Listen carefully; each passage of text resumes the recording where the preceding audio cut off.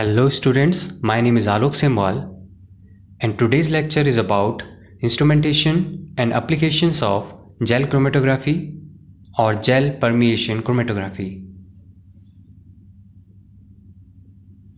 So main components of instrument of gel permeation chromatography include stationary phase, the mobile phase, columns, the pump and detectors.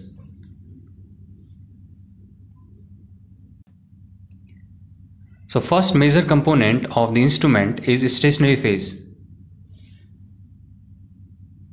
Stationary phase used in gel permeation chromatography is composed of semi-permeable porous polymer gel beds with a well-defined range of pore sizes.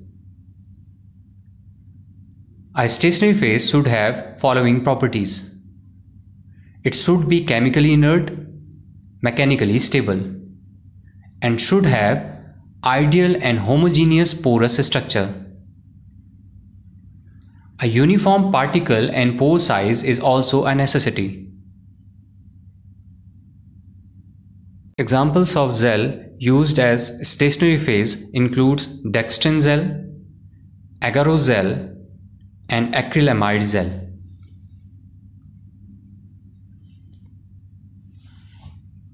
Second component is the mobile phase. Mobile phase used in gel permeation chromatography is composed of a liquid used to dissolve the biomolecules to make the mobile phase, permitting high detection response and wet the packing surface. Examples of different types of solvents used as mobile phase are toluene, THF, which is tetrahydrofuran, trichlorobenzene, dimethylformamide, and water or buffers.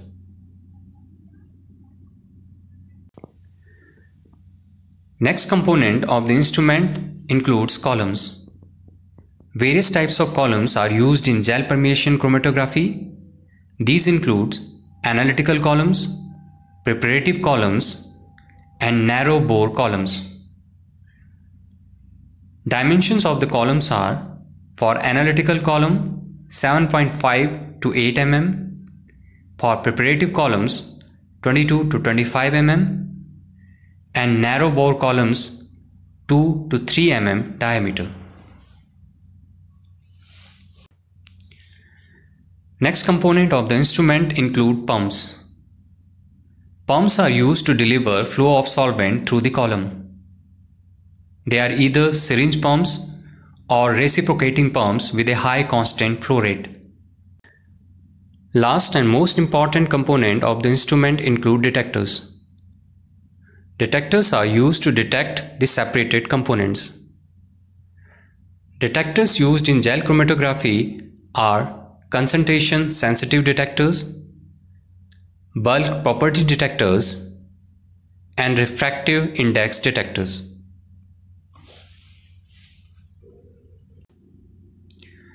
Next is steps in gel permeation chromatography.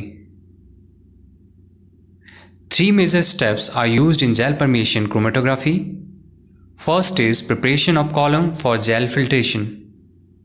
Second is loading of the sample onto the column using a syringe. Third, eluting the sample and detection of components. Now we will discuss the first step, preparation of column for gel filtration. This step involves swelling of the gel in the solvent which is to be used as eluent. Next is packing of the column with semi-permeable porous polymer gel beds with a well-defined range of pore sizes. And finally, washing is done.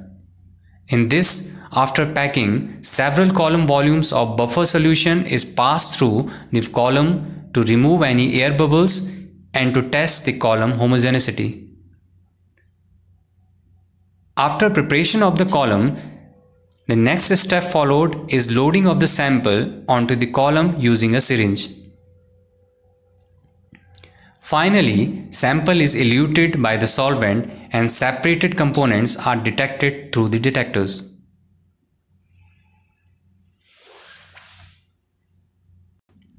Applications of gel permeation chromatography. Gel permeation chromatography is used for the fractionation of proteins.